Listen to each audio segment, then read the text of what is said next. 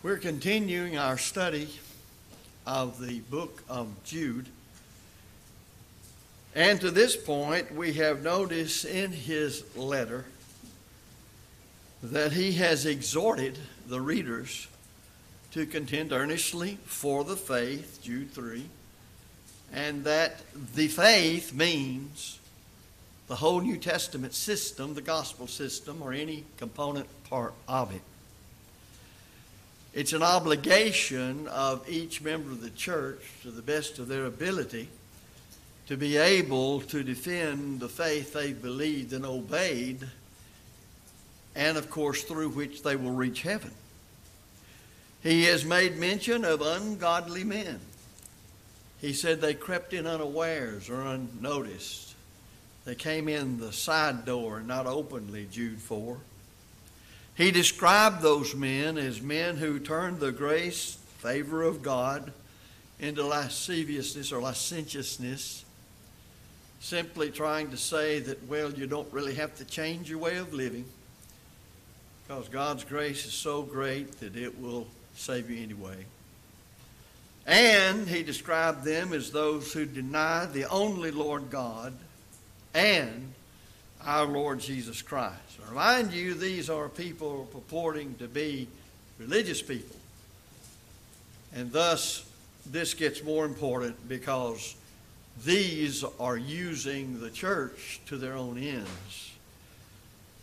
And he reminded them of examples of God's righteous condemnation in the past, especially in the Old Testament.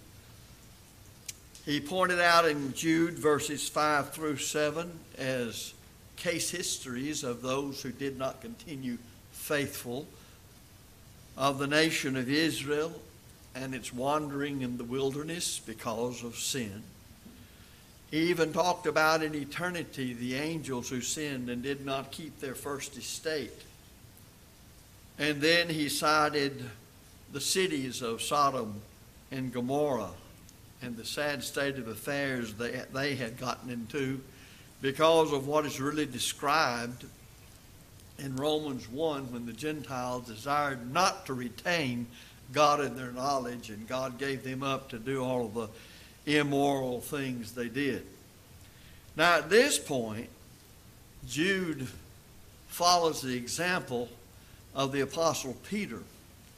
If you look to 2 Peter chapter 2, verses 10 through 17, you'll see that Peter says to these Christians, but chiefly them that walk after the flesh in the lust of uncleanness and despise government, presumptuous are they, self-willed.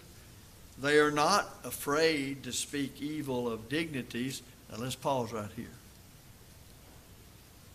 Think with me. Does this sound like some people today? Verse 11, whereas angels, which are greater in power and might, bring not railing accusation against them before the Lord, but these, as natural brute beasts made to be taken and destroyed, speak evil of the things they understand not, and shall utterly perish in their own corruption, and shall receive the reward of unrighteousness as they that count it pleasure, listen, to riot in the daytime. Spots they are and blemishes, sporting themselves with their own deceivings while they feast with you, having eyes full of adultery that cannot cease from sin, beguiling unstable souls, and heart they have exercised with covetous practices, cursed children, which have forsaken the right way and are gone astray, following the way of Balaam the son of Bosor, who loved the wages of unrighteousness, but was rebuked for his iniquity. The dumb ass, speaking with man's voice, forbade the madness of the prophet. These are wells without water, clouds that are carried with the tempest, to whom the mist of darkness is reserved forever. I take the time to read that simply because we've already pointed out that Jude follows the outline, if you please, that Peter used. This gives us an insight into the teaching and preaching that went on among all of the faithful, including the apostles and others in the early church.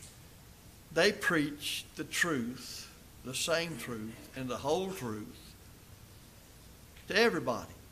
And they didn't preach different things.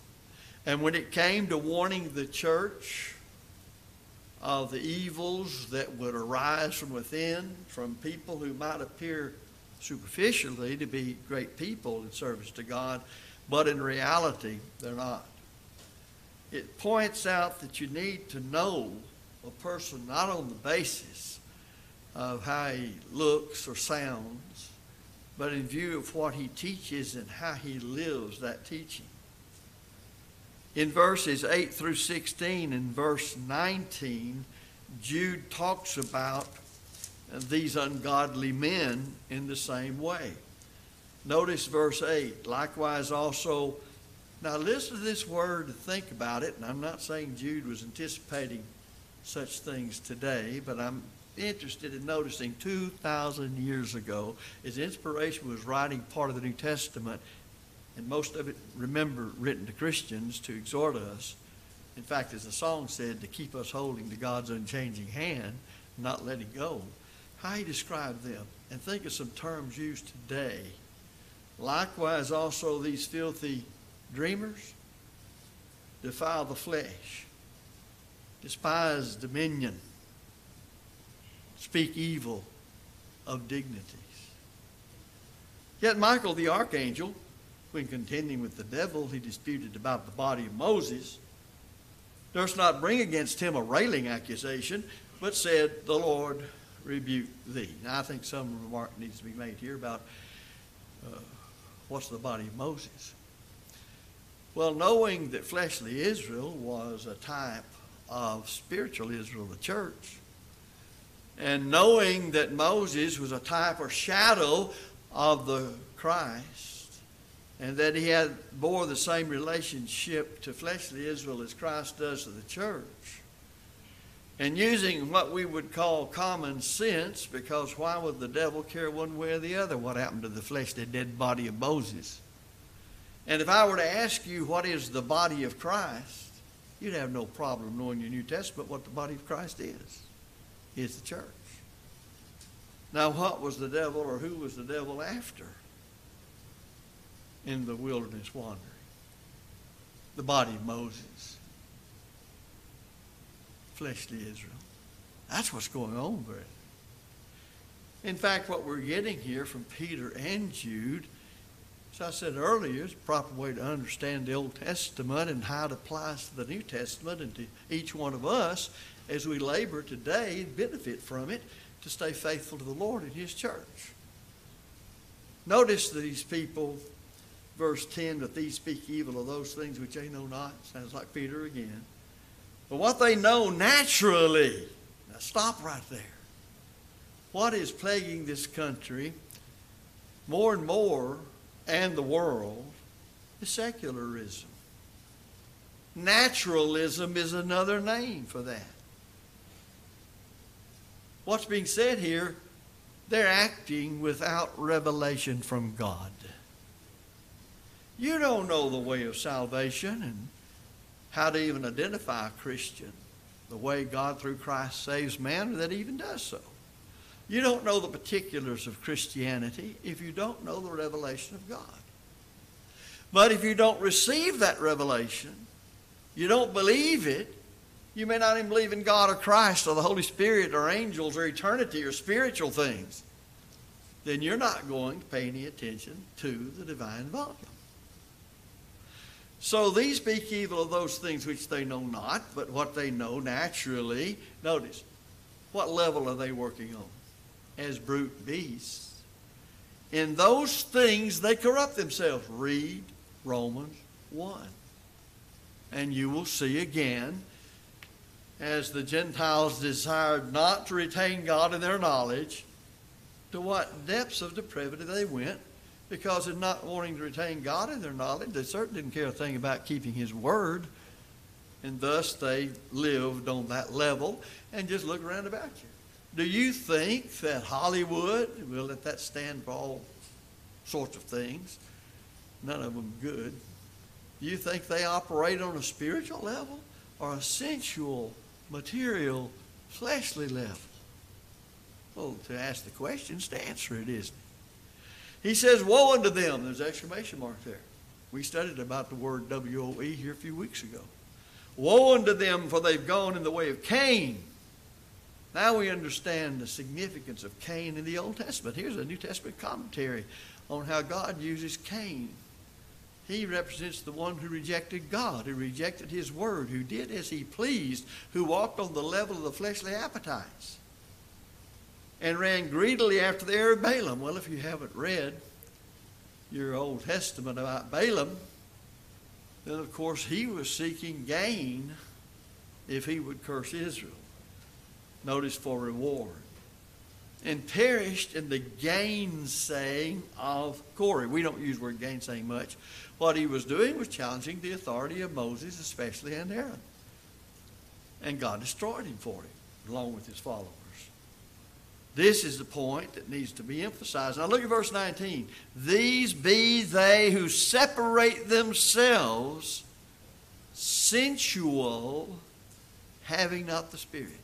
A sensual person is a person who operates on the level of his fleshly desires, who sees things basically as they are presented right now and does not see beyond the fleshly. Well, you can see then what they had to contend with, for the inspired apostle Peter writes about it. Jude writes about it. And if you go through the New Testament, Paul, who wrote most of the New Testament, deals with it. Look at how he writes about Galatians 5, and he talks about the fruit of the flesh. So Jude does more than simply repeat Peter. He reinforces Peter's words and adds more information about these ungodly men. He also lets us know how to define who an ungodly man is, how to recognize an ungodly person.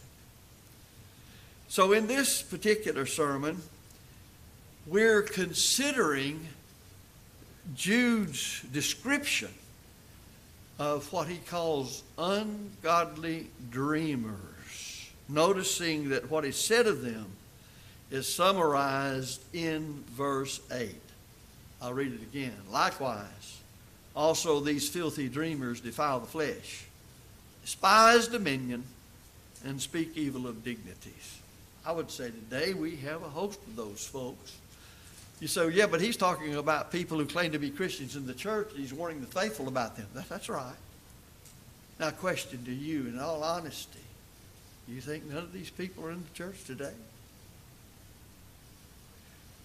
If you look at those who teach doctrines that would loose us from what the doctrine of Christ binds on us as to the way we are to live in order to be faithful, you will find a host of congregations who are seeking to justify people in their worldliness. Same type of people, folks. When they get through giving you their explanation on passages that pertain to marriage, divorce, and remarriage, when you get to their conclusions about them, you can live any way you want to, pretty much, in those areas. They have defined repentance basically to say, well, I'm sorry, but there's no real changing of one's life.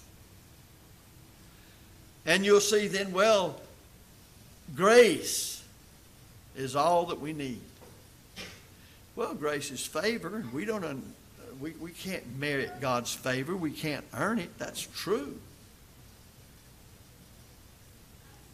But that's on God's side of the fence. God has extended His favor through Christ But God's never offered salvation to man and done for him what man could do for himself. So, being a free moral agent, I can learn how faith responds to God. And the only way faith responds to God that saves us from our sins is to obey God. Christ is the author of eternal salvation unto all them that obey him. Hebrews chapter 5, verse 9. And James talks about that in James chapter 2. Faith apart from works is dead. What kind of works? Not meritorious works. Certainly not the works of the law of Moses. Paul said, by the works of the law shall no flesh be justified. Well, then what kind of works do you have in mind in James 2? Our response through faith. And faith comes by hearing the word of God in obedience to the terms of pardon. And that's exactly what he's talking about. And when it comes to living the Christian life, once you're in the church, your old sins are washed away by the blood of Christ, the waters of baptism when you were baptized to his death, and you're raised to walk in newness of life. What keeps you going? Because you're not flawless. You're going to sometime or another think a sinful thought, or not say what you ought to say when you ought to say it, or say something that's wrong, or do something that's wrong, or leave undone what you ought to do. What do you do about that? You don't intend to if you're faithful. You don't want to if you're faithful. You want to do right the opposite. But what do? There's an ever-present reality that you confess regarding your need of Christ and his mercy. And that when you see specific sins in your life, you confess those sins and pray to God for forgiveness. That's all a part of the grace of God. As Paul said to Titus, the grace of God that brings salvation hath appeared to all men, teaching us something we must do to benefit from the grace of God. It's not just grace only. Teaching us that denying ungodliness and worldly lust, what's Jude teaching on here? Teaching us that denying ungodliness, what is Jude teaching? Teaching these people how to do that. How to recognize those that teach contrary to what Paul said. Denying ungodliness, worldly lust, that we should live righteously, soberly, godly, in this present world. So you see, Titus was told by Paul to do basically what the whole book of Jude's all about. He just goes into detail in Jude as to how you deny ungodliness and who the ungodly are, how you live righteously, what that means you take on in your life and what it means you reject in your life, and how to identify those people who teach contrary to these things. So we're looking at these ungodly dreamers that we see mentioned in verse 8. They, notice, defile the flesh. They reject authority. They speak evil. Now, I don't know what's evil and what's not if I don't know the truth. God's word tells me what is right, and whatever is contrary to God's word is evil. So again, there's an understanding here, tacitly, that you've got to study your Bible every day, all the time, and honestly and objectively do it and apply it to your life to be able to do these things. What if these people received this letter from Jude and didn't even read it? Or two or three read it and put it aside on the shelf? No, they all were to read it and understand it's from God, and it has to do with how you live the Christian life, how you stay faithful, how to recognize ungodly people, particularly as it was bothering them then. But think about how this fits our day and time. Do you want in the Lord's church, and it's the Lord's church, that's your church, it's not my church. It's the Lord's church. And if it's kept the Lord's church, it'll be because the members who make it up keep the Lord's will. If you want to make it your church or our church, then just stop doing the Lord's will, and it will be our will that's done, and it'll be our church. So just remember, he's showing them how to remain true to the Lord, how to identify these that defile the flesh, these that reject authority, these that speak evil. Now look at them all around us, growing more every day. We see it on the news all the time. These filthy dreamers. Do you want them in the church? One of the wonderful things about the gospel of Christ that does not get emphasized as it ought to be is that the gospel purely preached and practiced and defended will keep out of the church those that shouldn't be there. When you compromise and water down the truth, you're going to let in people God doesn't want in.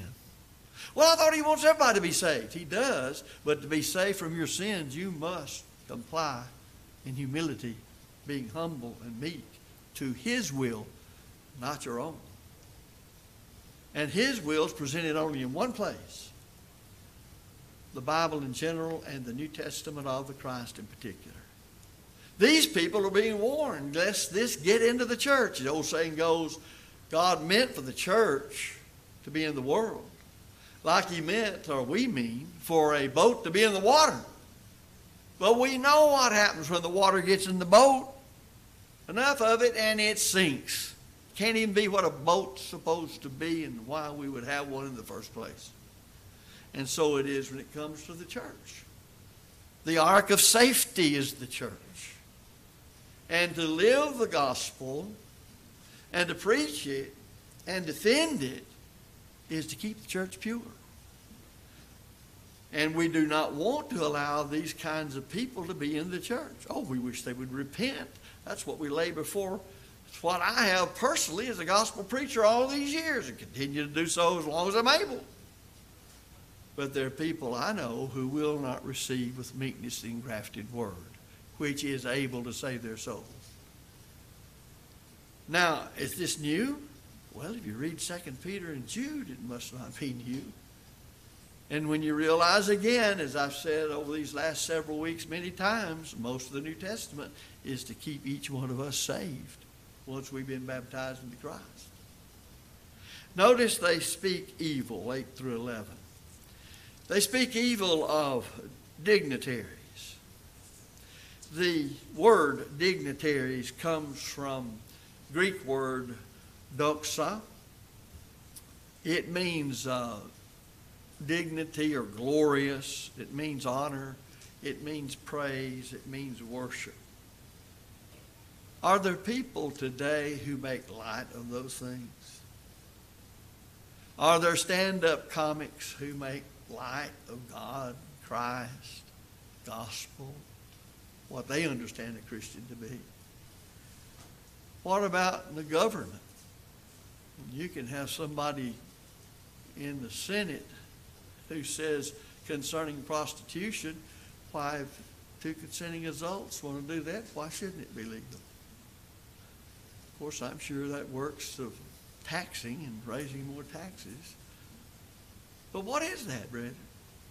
If it doesn't fit what Jude is talking about and what Peter warns about, do you want to have the church? You have some people saying, oh, well, you know, we can't really get all that beside ourselves over homosexuality, transgender, transvestite, whatever else. And you got to be careful, don't you know? This is going out over YouTube, David, and it's focusing on the Spring Church and every member of it, and somebody's liable to hear it, and oh, you're in big trouble. Well, let's put it this way. Paul said he wasn't only ready to go up to Jerusalem to be bound, but even to die at Jerusalem. I can't have the same attitude as the peerless Apostle Paul about preaching the truth and living it. I don't need to be standing here. In fact, you don't need to be sitting there if you don't have the same attitude about the truth and preaching the whole truth and nothing but the truth. So who cares in the sense of letting that kind of thing stop us from doing what we know is right? We ought to be wise. We ought to be particular how we choose our words. But that can only go so far, folks. And you can't let being wise get you into compromising to where you won't say to people what they need to hear. People in positions of authority in general aren't appreciated today. In fact, they're not just ignored, they're opposed openly. Now, I would be the first one, as I think law enforcement officers who honestly strive to do their duty would admit too. You can have people who are bad apples. But is that just having to do with law enforcement officers? Does your family have any bad apples in it?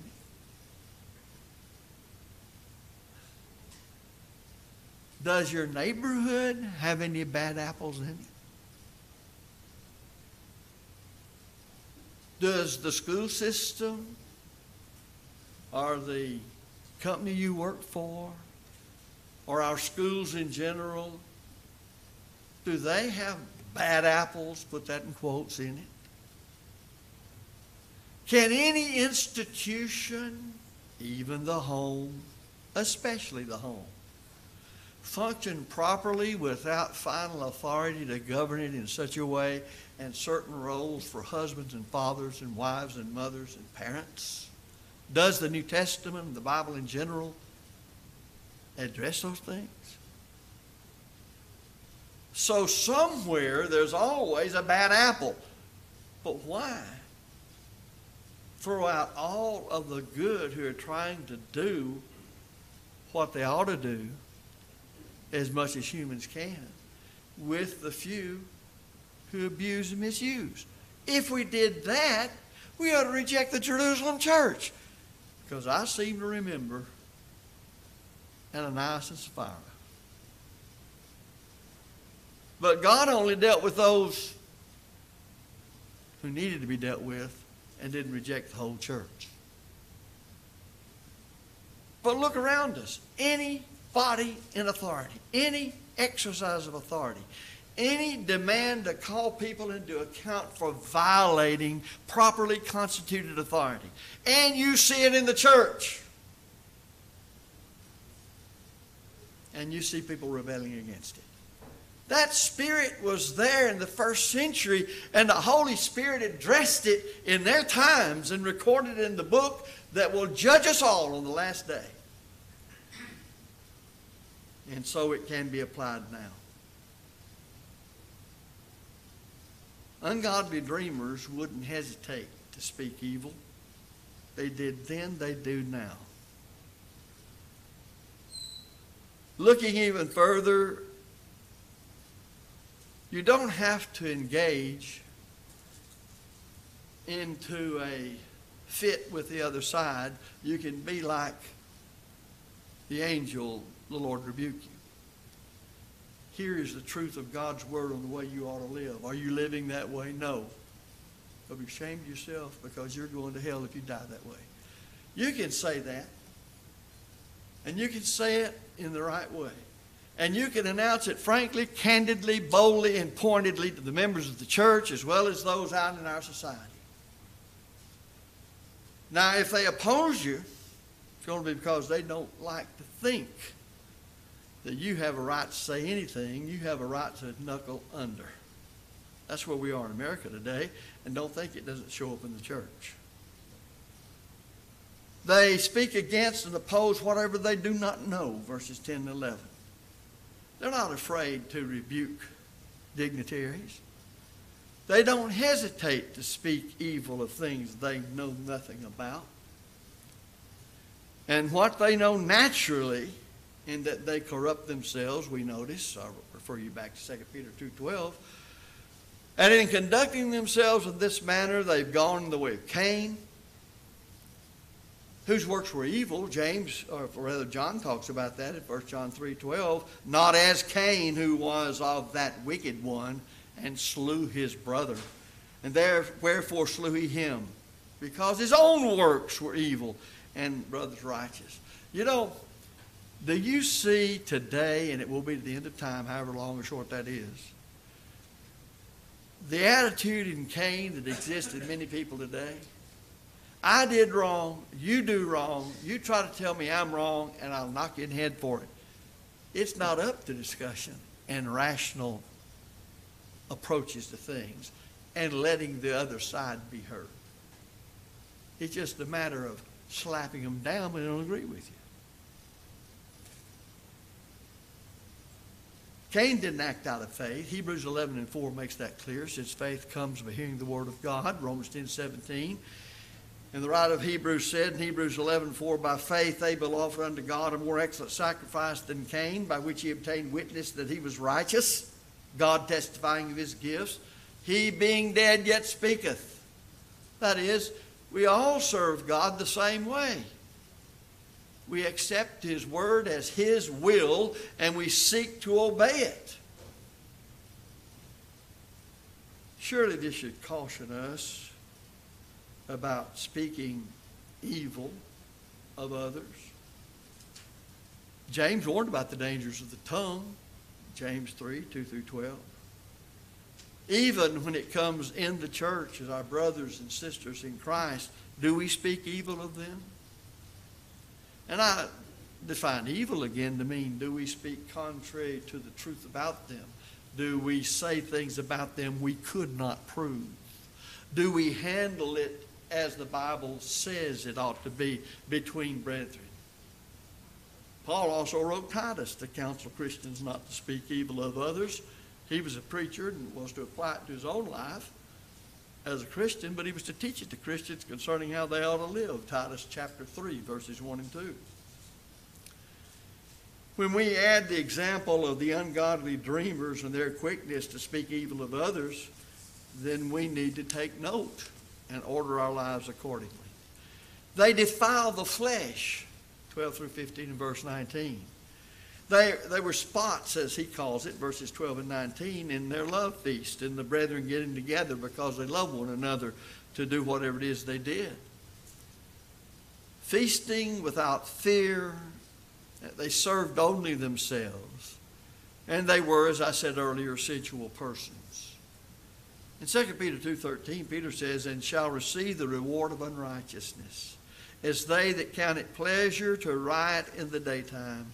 Spots they are and blemishes, sporting themselves with their own deceivings while they feast with you.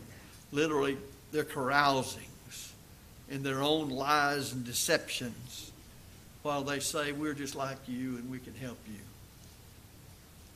Are there people like that around about us today? Certainly.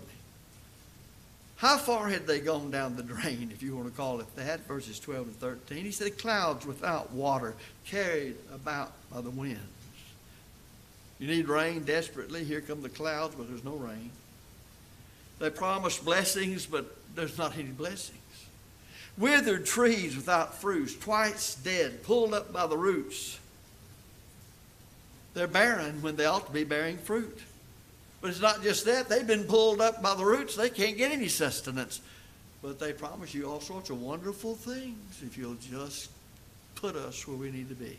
Raging waves of the sea, foaming up their own shame. Well, we just had hurricanes. Go down to the beach. You can see what all was foamed up out of the upset water by the great winds. So their shame comes forth in their words and in their behavior. So Jesus was right, wasn't he? By their fruits ye shall know them. He says they're wandering stars for whom is reserved the blackness of darkness forever. They shine for a moment, they have a glitter to them, but they have no direction, they have no orbit. And in time they're gone forever, and that's what they offer, and you'll go with them if you follow them. Their condemnation was promised long ago, he says in verses 14 to 15. He said, first of all, by Enoch, the man who walked with God and was not because God took him, Genesis 5:24. Even Enoch back then in the patriarchal age prophesied of the Lord's coming. He's coming with 10,000s of his saints, 1 Thessalonians 3:13 and 2 Thessalonians 1 verse 7. He's coming to execute judgment on everyone, 2 Thessalonians chapter 1, verses 8 and 9.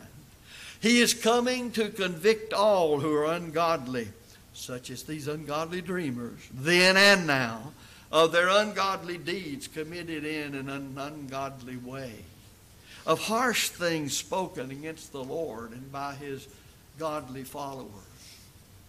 They were ungodly sinners. They speak evil and they defile the flesh. In other words, they live according to their own will. The Word of God means nothing to them as far as it directs their thinking, their lives, their planning, their purposes. They reject authority, verses 16 and 19. This is evidenced by the way they speak. Jude has informed us that contrary to apostolic teaching, they were very quick to speak evil. And all you have to do is look round about you and see. Jude tells us that they are murmurers and complainers. Thus they demonstrate a lack of respect for apostolic authority. 1 Corinthians chapter 10 and verse 10, and Philippians chapter 2 and verse 14. Their use of flattery was also condemned by the apostles. Remember, Paul addressed that at the end of his Roman epistle in Romans 16, 17, and 18. Talks about their good words and fair speeches whereby they beguile the hearts of the simple or innocents. How do you know them? Well, it's evidenced by the way they walk, by the way they live. They walk according to their own lusts as sensual persons. And you can't do that and be in submission to apostolic authority. 1 Peter 2:11 and chapter 1 verse 14. Thus divisions are brought about by their actions. Romans 16, 17, and 18, where Paul is talking about false teachers who did that very thing and warned the church at Rome about them. Again, Romans 16, 17, and 18. So what can we say?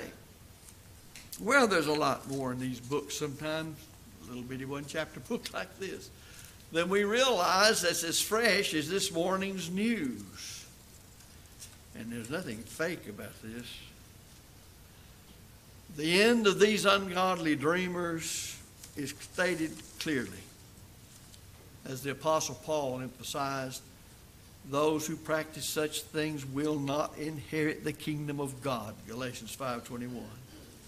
And as stated by the Apostle Peter, to whom the gloom or darkness is reserved for forever, 2 Peter 2:17. And as Jude said, for whom is reserved the blackness of darkness forever, Jude 15. Jesus talked about those who would be the unprofitable servant cast into outer darkness on the day of judgment, where there's weeping and wailing and gnashing of teeth.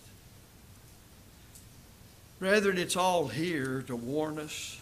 It's as fresh, as I said, as this morning's news that's accurate. And he's exhorting these people not to be led astray by such folks, but to stay with the truth the apostles had brought them. Think about what Paul said in Galatians chapter 1. Though we are an angel from heaven preaching you the gospel to you, then that which we have preached unto you, let him be accursed. And you've just seen the kind of people that would do such things that Jude describes particularly. If we will think a little bit about this, you'll see that much of what is in vogue today in America is governing everything in America in general, is addressed by Jude and addressed really by the whole New Testament. And have they gotten into the church? We said earlier, indeed they have. And we must recognize that. And we must keep ourselves pure, just like Jude and Peter wanted the people of that day and time to do so. Well, we studied what to do to become a Christian. We've seen what to do if as a child of God you sin, and repenting of your sins, confessing them, and praying God for forgiveness. We have another opportunity to where we've been exhorted to do what we know is right, as Jude was doing when he wrote that letter. And if you need then to obey the truth in whatever way, then now's the time to do it. All together we stand and sing.